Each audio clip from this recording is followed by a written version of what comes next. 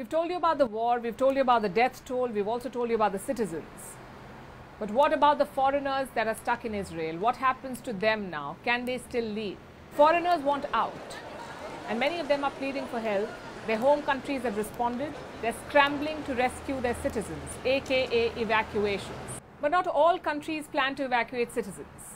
And this list, the second list, includes the likes of the UK and the United States. Now these countries, the US and the UK, are usually the first ones to issue advisories and to evacuate their people. But in this case, they've not announced any emergency operations. Same with India, no evacuations yet. But the government of India has issued an advisory. If you are in Israel, the advice is to stay vigilant. Plus, there is a 24/7 emergency helpline. We will flash the number on the screen. This is the number you can contact if you need assistance. If you're an Indian, you need assistance in Israel, call this number.